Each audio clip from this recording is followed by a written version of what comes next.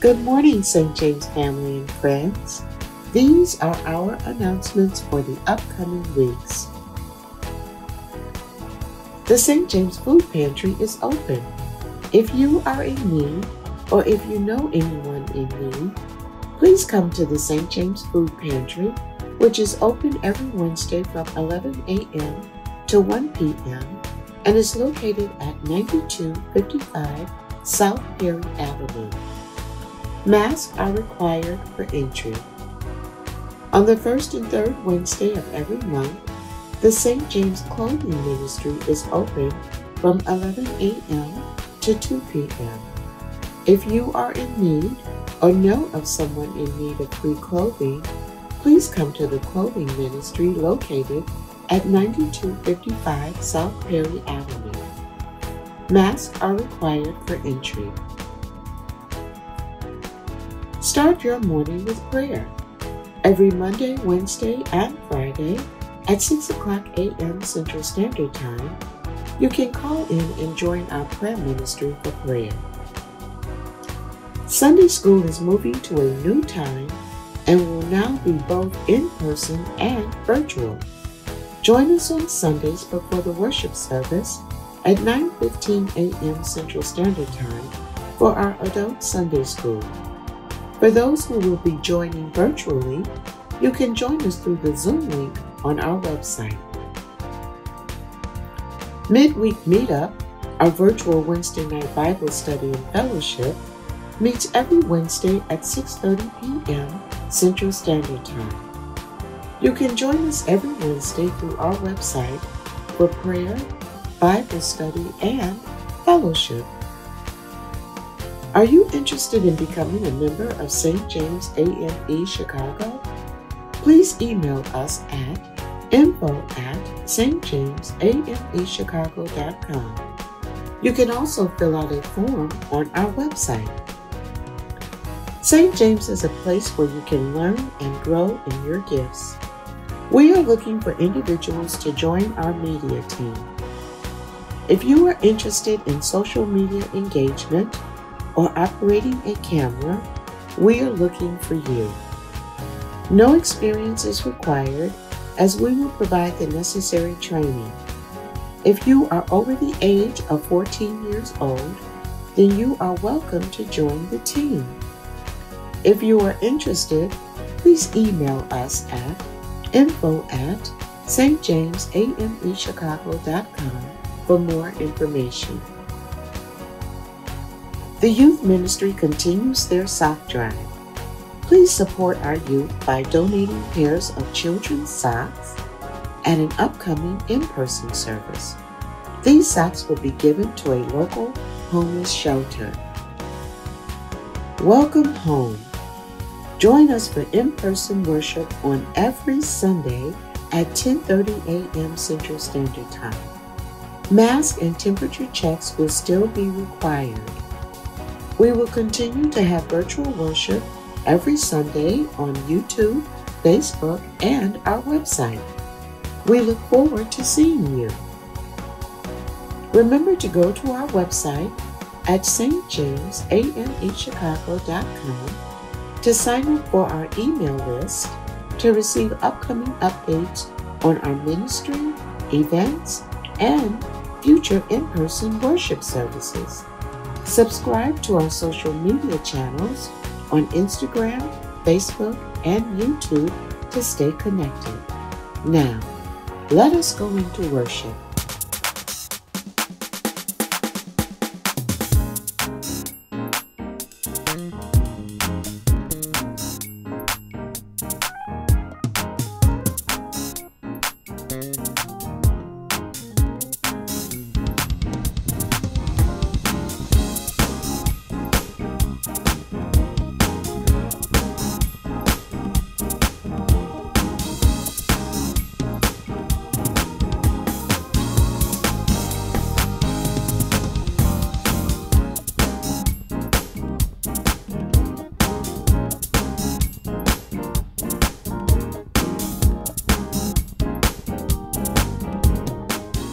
Enter his gates with thanksgiving and his courts with praise. Oh, be thankful unto him and bless his holy name. We are so grateful that you have decided to worship with us this morning here at St. James in this virtual space. We ask that you like and share this broadcast and give someone a call and let them know that you are worshiping with St. James. Now let us join in worship with the voices of Levi. We've come to worship him who's able to do exceedingly and abundantly more than we can ask or even think. We've come to worship and magnify the Lord. We have come into this house.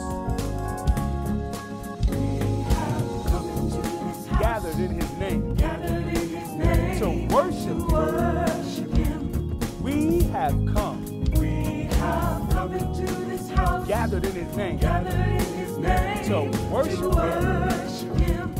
We have come into this house, gathered in his name, to worship Christ our Lord. Worship him, worship him. Christ the Lord. We have come into this house, gathered in his name, to worship him. We have come into this house, gathered in his name, to worship him. We have come into this house, gathered in his name, to worship Christ the Lord. Worship him, the Lord. Lift those hands, lift up holy hands, magnify his name, and worship him. Lift those hands, lift up holy hands, magnify his name, and worship him. Lift those hands, lift up holy hands, magnify his name, and worship Christ the Lord. Worship him, Christ the Lord. Forget about yourself, concentrate on him, and worship him. Forget about yourself, concentrate on him, and worship him. So forget about yourself, concentrate on him, and worship Christ the Lord. Worship him, Christ the Lord. As the musicians play, we want you to concentrate on him. Think of his goodness and all he's done for you. Then magnify his name. Lift up holy hands. Give him the glory and honor that he's due. He deserves our praise. So join with us and sing along. Hallelujah. Yeah. We have come into this house. Gathered in his name, to worship him. We have come into this house, gathered in his name, to worship him. We have come into this house, gathered in his name, to worship Christ our Lord.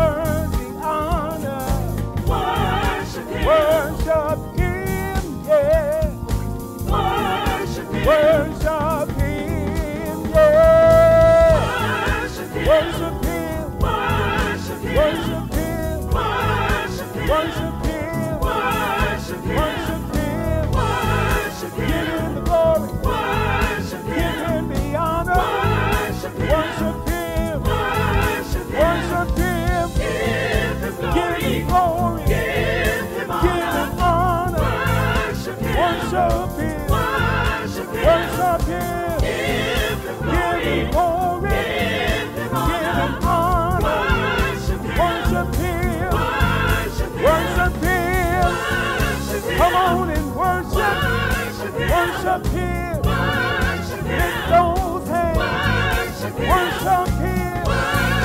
Worship Him. Worship Him. Worship Him. Come on and worship. Yeah, the Lord.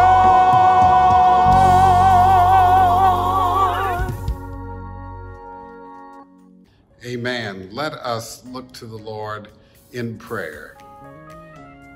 God, we thank you on this second Sunday of Easter for resurrection power and the grace to get up again.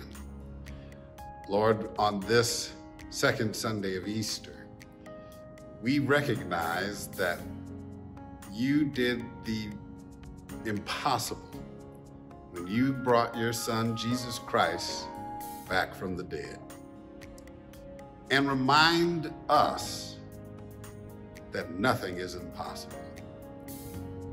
That's why we praise you. That's why we give you all the glory, the honor, and the praise, for you are worthy of all of it. God, on this day, we first come confessing our sins.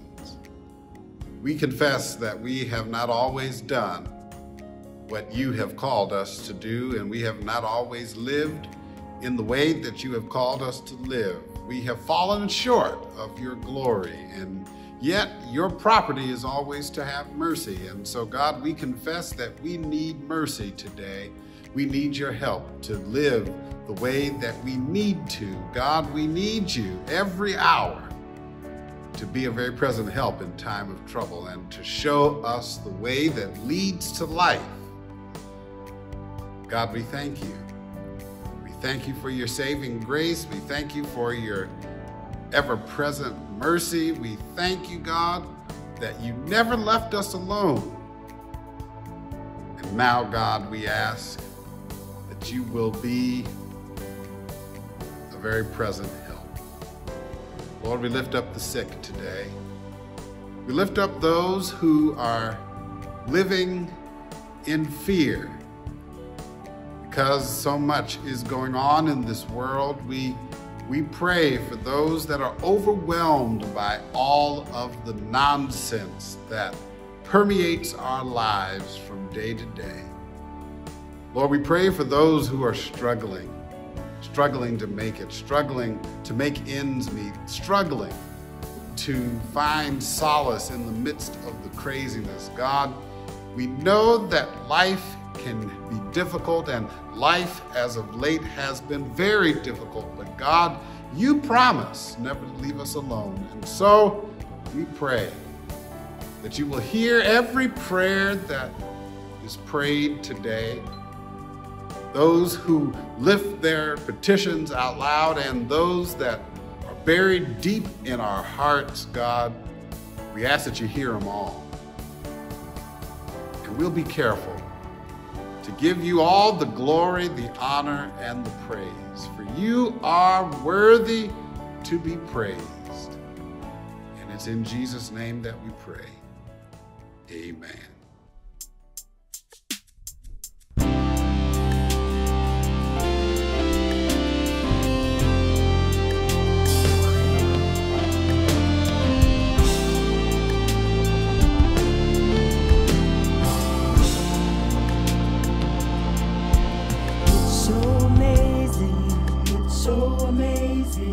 Your love for me,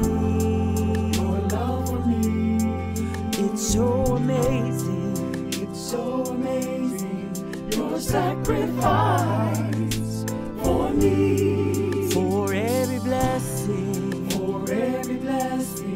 give unto me, for every valley, you used to strengthen me. I don't deserve your love, your tender mercy, not for your grace, where would I be?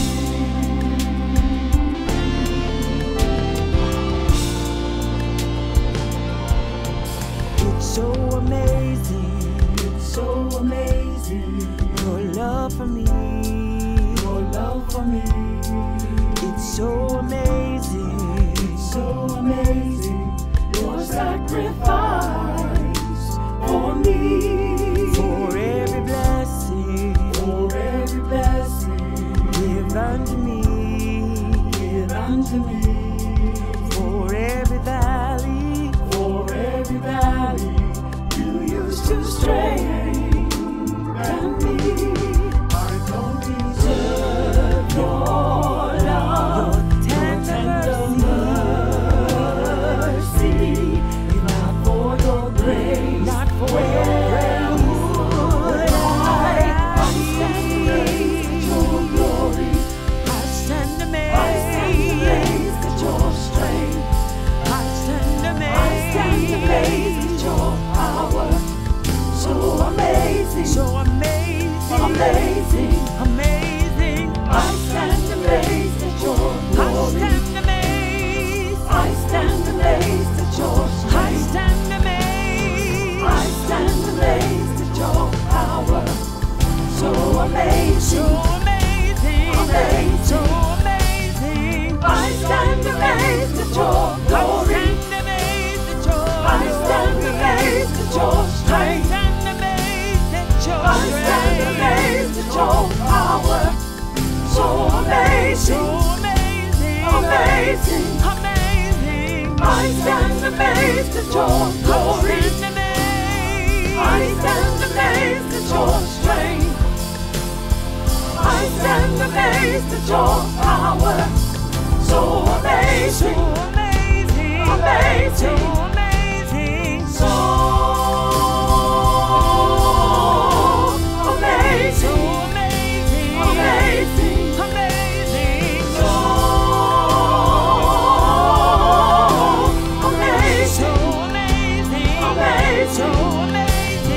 so amazing, amazing, so amazing,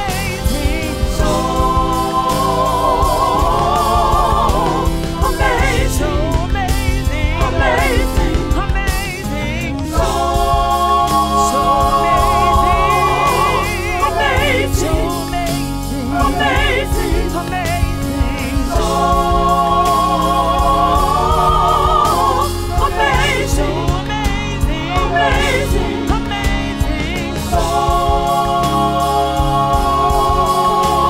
amazing, so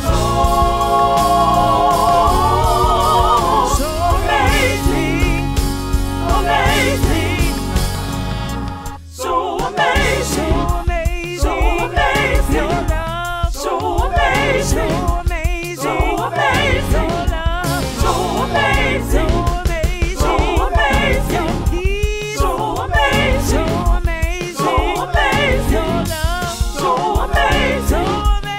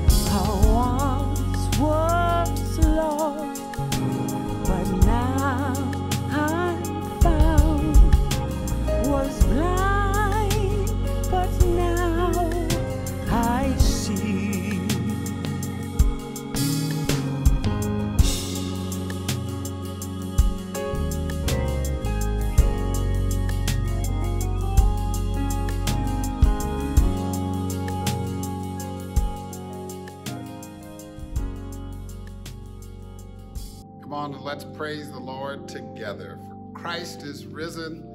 The Lord is risen indeed. Alleluia. Alleluia. We are so grateful to have you with us on this second Sunday in the season of the resurrection. And we are excited about the word of God that is forthcoming. For there is a word from the Lord.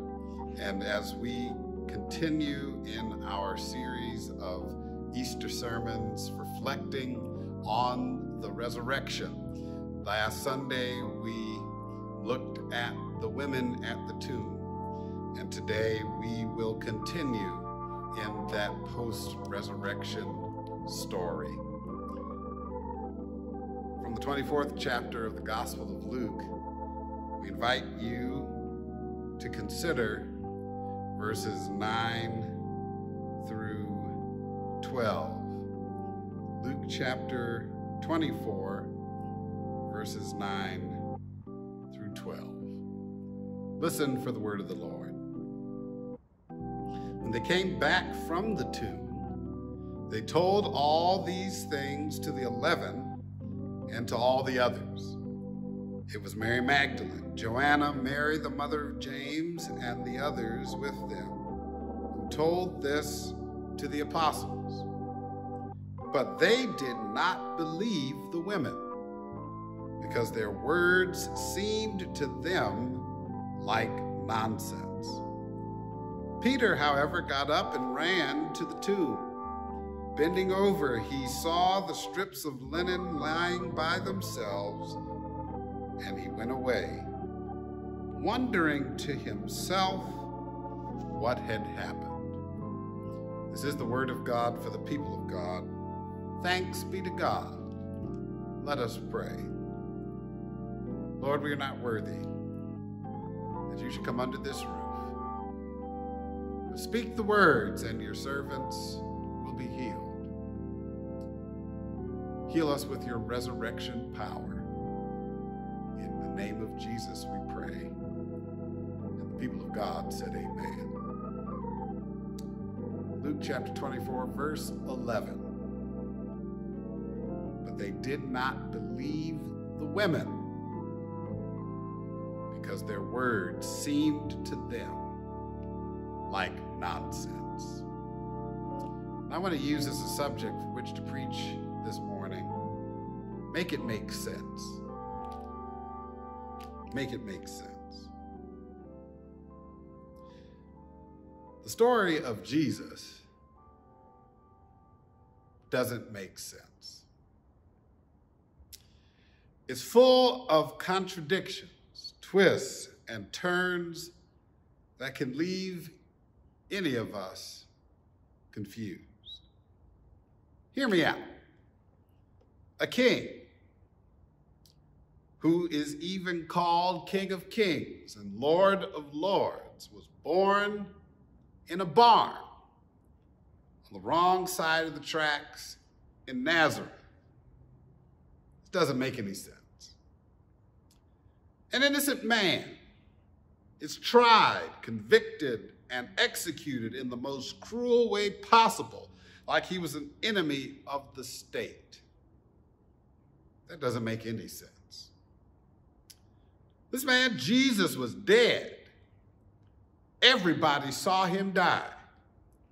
Everybody saw the soldier pierce his side. Everybody saw Joseph of Arimathea take him down from the cross, wrap him up, and place Jesus in the tomb, and somehow roll a stone in front of the tomb.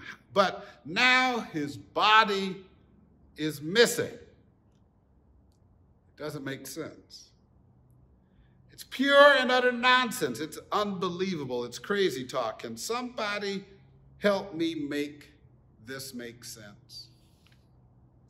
That was the reaction of the disciples when the women returned from the tomb. What you are saying can't be real. It can't be true. If last week the women had an issue with remembering, today the men have an issue with believing. And yet the only way the resurrection of Jesus Christ can make any sense at all is through belief. It's not through physical evidence. And I know there are sites in the Holy Land that identify this place or that place as the place where something in the birth, life, or death of Jesus Christ occurred. But the truth of the matter is that most of those places were identified off of pure speculation. Physical evidence won't make it make sense. Eyewitness testimony is clearly insufficient. The Bible says that the disciples did not believe the women, and they were the first people in Jesus' circle to discover that the tomb was empty and encountered a rather snarky pair of angels asking rhetorical questions. Why are you looking for the living among the dead? Maybe because they were women. And, you know, this was an era when misogyny was very real. Or maybe the disciples were blinded by their own experience of the trauma of Good Friday. But eyewitness testimony could not make the resurrection make sense. If neither physical evidence nor eyewitness testimony could make it make sense, the only thing left is faith.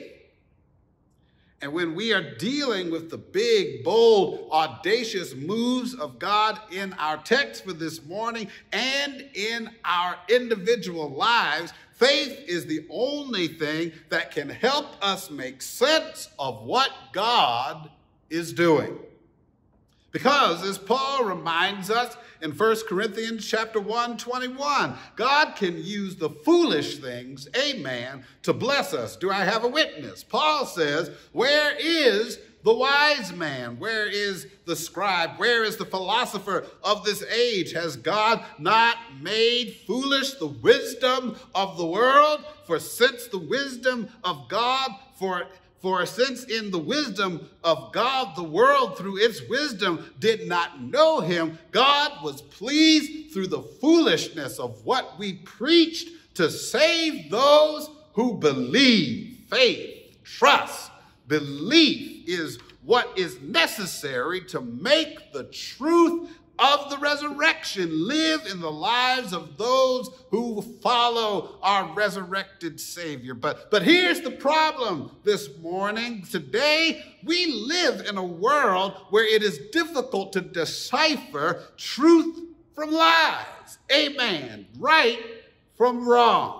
We live in an era of viral misinformation, to quote a recent article I read in The Atlantic entitled, "Why the Last 10 Years of American Life Have Been Uniquely Stupid." We live in a social media curated alternate reality, which has made trusting what we hear and what we read and what people in authority tell us difficult to accept.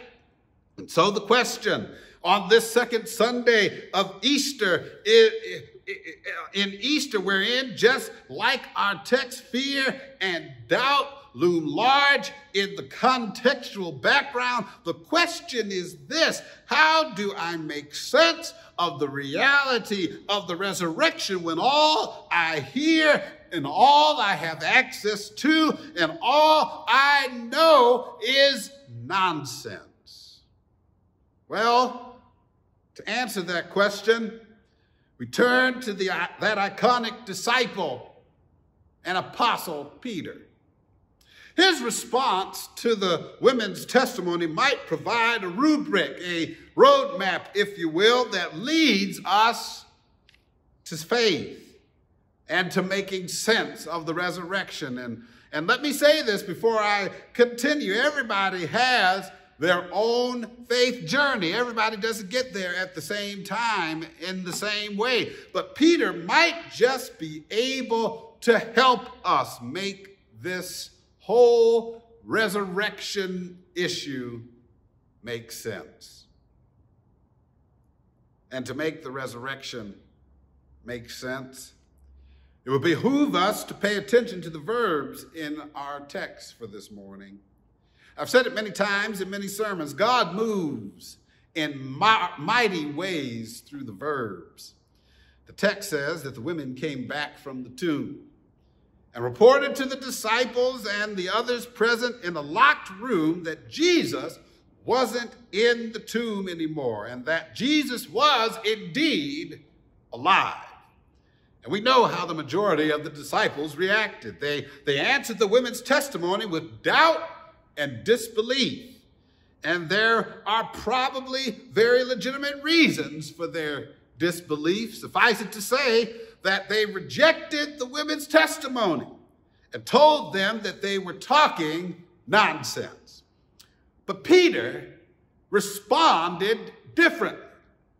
The Bible says that on hearing the women's report, Peter doesn't say a word, but gets up and runs to the tomb.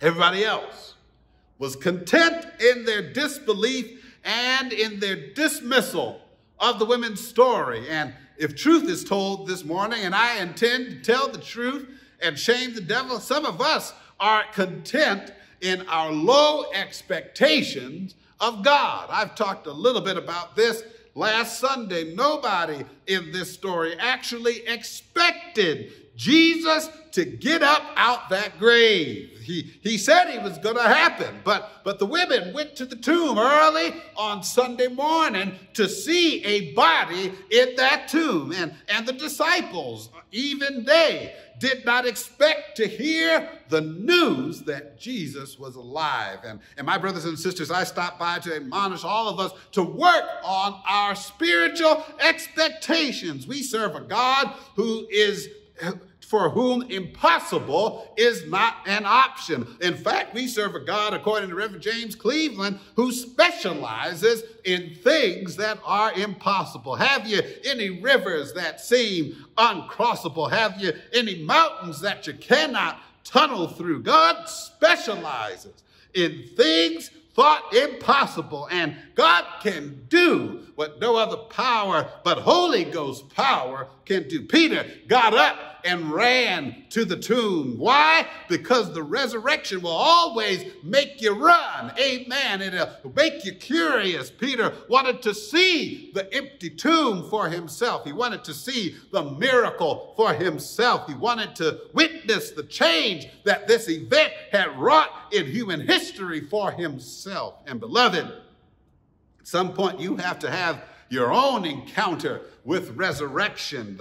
The seasoned saints said it this way: you have to know Jesus for yourself. The women can testify till the cows come home, and that testimony was necessary. But at some point, we have to take ownership of our faith development. I remember when I was a kid, we were in a 5th District YPD meeting, and Bishop John Richard Bryant and Reverend Cecilia Williams Bryant were talking about discipleship. And at the end of the talk, amen, they encouraged all of the youth. On the next Sunday, they were in church.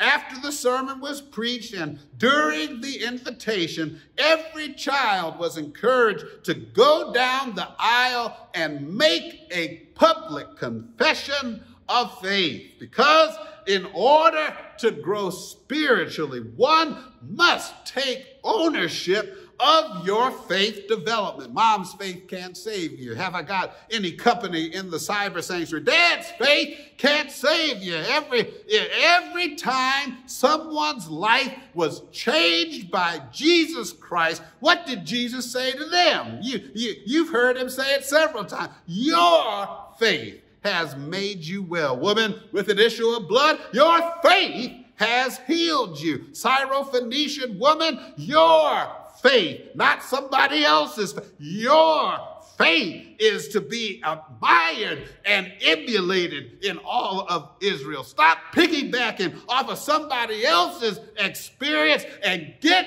one for yourself. Keep running in God's directions, and things will start to make sense.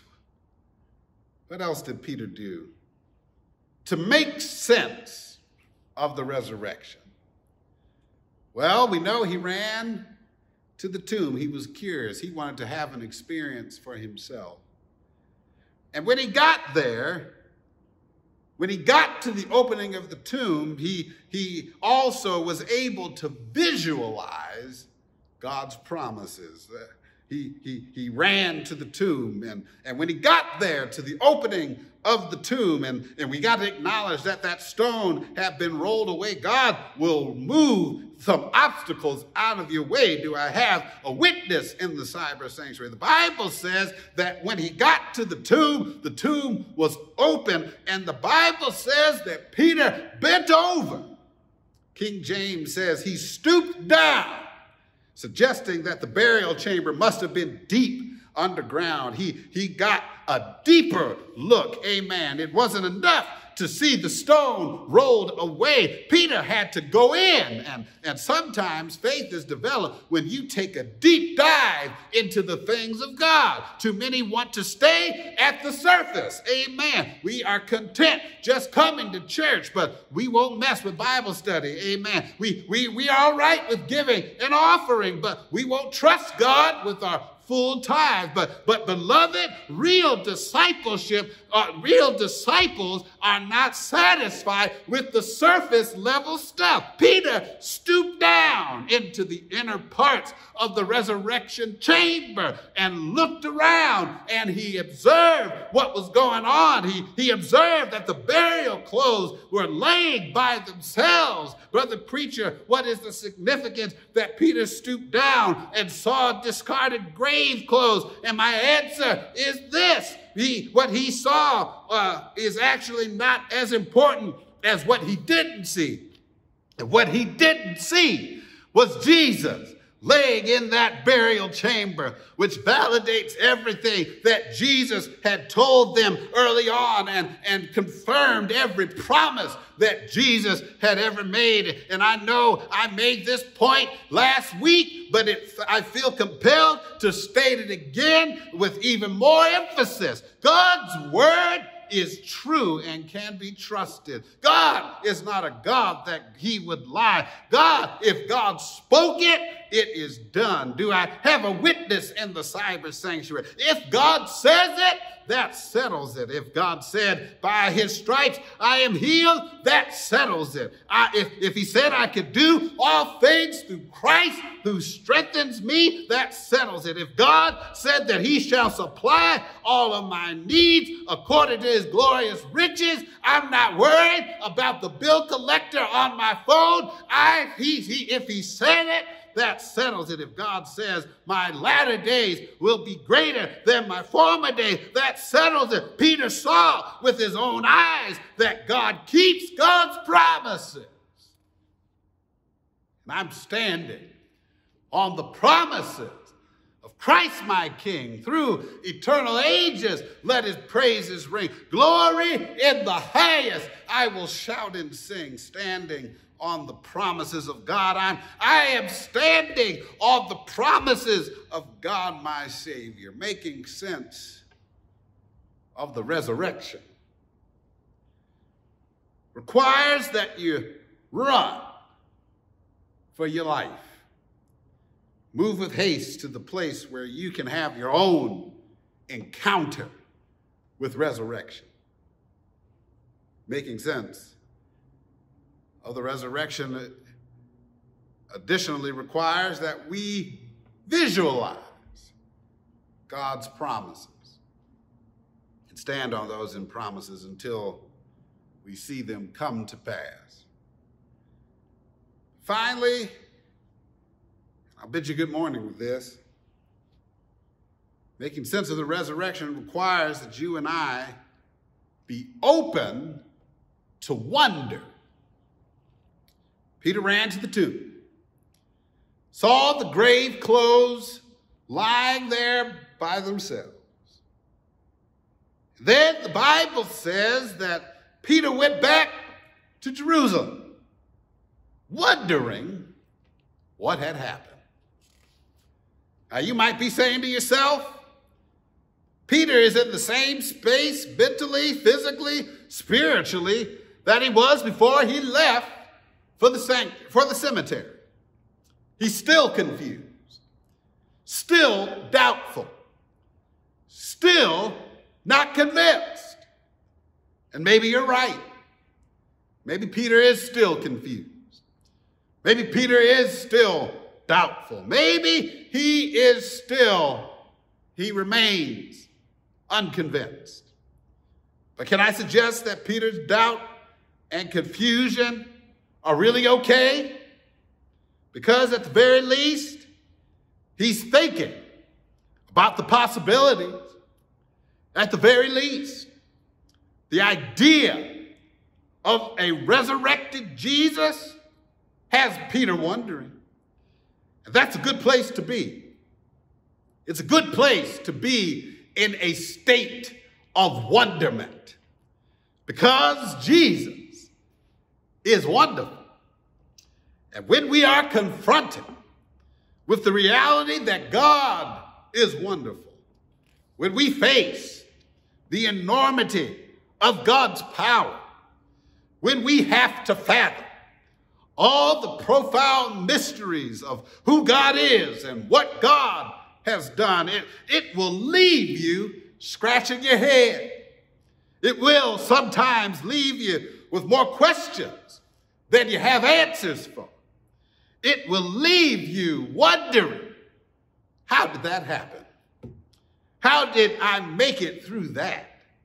How was I able to pay off that bill? How was I able to come back from that disappointment? How was I able to survive that breakdown? How am I still here after all of that? My soul looked back in wonder how I got over. And if truth is told, my brothers and sisters, the resurrection won't make any sense until we are able to wonder. Amen. Wonder leads to worship, and worship is the ground of faith. And Peter went home wondering what had happened, which means that God had just blown Peter's mind. And I wonder, is there anybody in the cyber sanctuary who has ever had God to blow their mind? You can't explain it, but you know God did it. You can't articulate what happened, but you know God did it.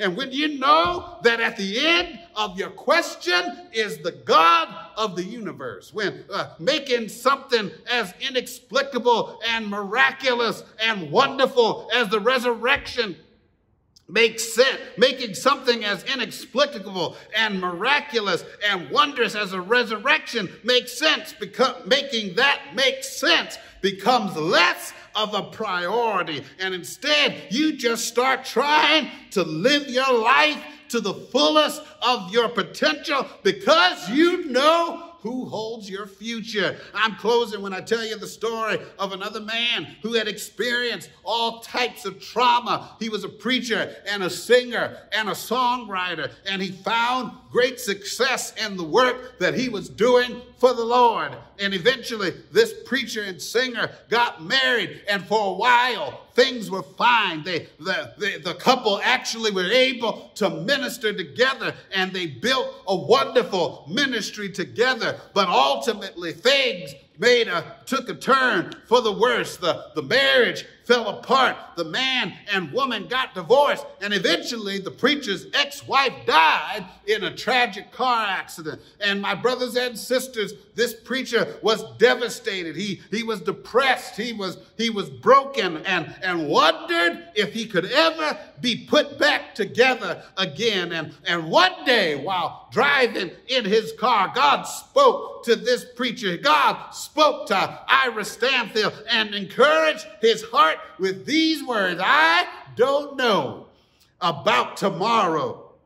I just live from day to day. I don't borrow from its sunshine, for its skies may turn to gray. I don't worry o'er the future, for I know what Jesus said, and today I walk beside him, for he knows what is ahead. If this is the part that I like, many things about tomorrow I don't seem to understand there's a whole bunch about God that I don't understand. There's a whole bunch of stuff that I've been through that I can't make sense of, but I know who holds tomorrow, and I know who holds my hand. Peter went back to Jerusalem, confused, but holding on to God's unchanging hand, afraid, but holding on to God's hand. He lacked the understanding, but nevertheless, he was holding to God's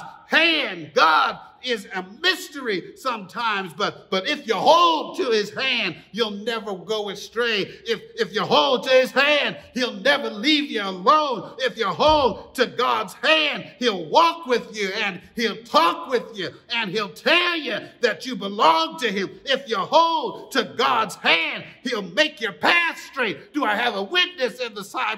If you hold to his hand, after a while, you'll understand. You've been often tossed and driven by the restless sea of time, somber skies, and howling tempests oft succeed a bright sunshine. But in that land of perfect day, that when the mist have rolled away, we will understand it better by and by. By and by, when the morning comes. And I'm here to tell you that the morning will come. All the saints of God will gather home. And we all, not just the women, not just the disciples, but we all will be able to tell the story of how we overcome and will understand it better by and by. Make it make sense. But until it makes sense, hold on to God's hand and we'll understand it better. In the name of Jesus, the people of God said amen. The doors of the church are open. And if you are like these disciples, you're trying to make sense of all of this, I want to tell you that if you hold on to God's hand, it might not make sense right now, but it will.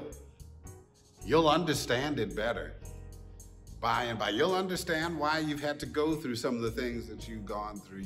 You'll understand why your journey has gone in the direction it has gone in. You'll understand that God is at every turn and at every corner, and that God is behind every move that we make. And so this morning, if you're here and you're ready to let God be God in your life, I want to invite you to do one of two things, or both.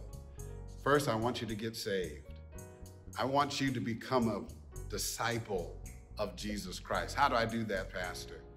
The Bible says that if you confess with your mouth that Jesus is Lord, and you believe in your heart that God has raised Jesus from the dead, you will be saved. You'll be a Christian. You'll be a disciple. The other invitation is for those of you who need a church home where you can grow in your faith. I want to invite you to become a part of the faith family here at St. James African Methodist Episcopal Church in Chicago. It doesn't matter where you are, you can be anywhere and still be a part of this family. Just go to our website, stjamesamechicago.com/virtual church. You can either press that salvation button or press that church membership button, and we will reach out to you. We look forward to walking with you. Won't you pray with me? God, in Jesus' name, I know that I feel sometimes like Peter or like some of the other disciples. I don't know what to believe. Everything sounds like nonsense.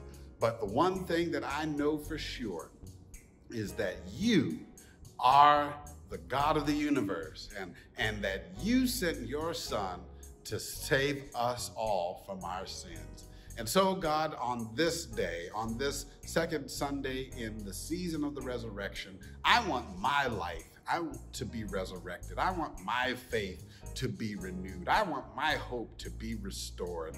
And I want to do that by making a confession, my confession, by becoming a disciple of Jesus Christ. And so, God, I simply ask that you come into my heart, that you help me to move in the direction that leads to life. God, I believe that you sent Jesus Christ to save me from my sin. I believe that you raised Jesus from the dead in victory, and in his rising, you destroyed our death. God, I'm ready to make a commitment. In Jesus' name, receive my commitment today. Amen.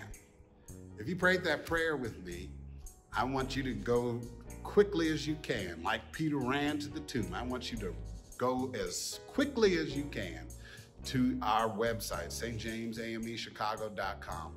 Press that salvation button. Press that membership button. Make a commitment to God and to God's church today, and we will walk alongside you on this faith journey. May God bless you and may God keep you as we grow in our understanding and in our faith. Amen. Good morning, St. James. Praise the Lord. This is a portion where we all have a part to play. It's offering time. We have 3 ways you can give at St. James. You can go online to www.stjamesamechicago.com, or you can go through PayPal or Givelify. Or you can send your gift and offering to St. James AME Church at 9256 South Lafayette Avenue, Chicago, Illinois, 60620. Let us pray for the offering. Lord God, Heavenly Father, we thank you for the blessings that you have poured upon us. Father, as we bring, Father, this token of love, oh God, we pray, gracious and mighty God, it will be used to the blessing and to the growing of your church, Father, in evangelism and in teaching of your word. We thank you, Father, that every hand that dipped into their pocket and gave what they had, Father, you will bless them. For those who were not able to do, Father, we pray, oh gracious and mighty God, you will pour your blessing upon them also. Lord, we thank you for the gifts. We thank you for the blessings, Father, and we thank you most of all, Father, for the good health and the good life you have given us. We ask all this, Father, in Jesus' mighty name we pray. Amen. To God be the glory for our praise and worship service today. We thank you for worshiping alongside us on this Sunday morning. And if you have heard the word and would like to give your life to Christ or to join us here at St. James, we invite you to go to our website, stjamesamechicago.com, where you can fill out a salvation form or a membership form, and someone from our ministry team will be happy to reach out to you and connect with you to help guide you on your faith journey. And we invite you here every Sunday at 10:30 a.m. Central Standard Time, where you can join us both on YouTube and also Facebook. And now let us have our benediction. May the Lord bless you and keep you. May the Lord's face shine upon you and be gracious to you. And may the Lord's face turn towards you and give you peace. Hence now and forevermore. And let us all say, amen. Go in peace to love and to serve the Lord.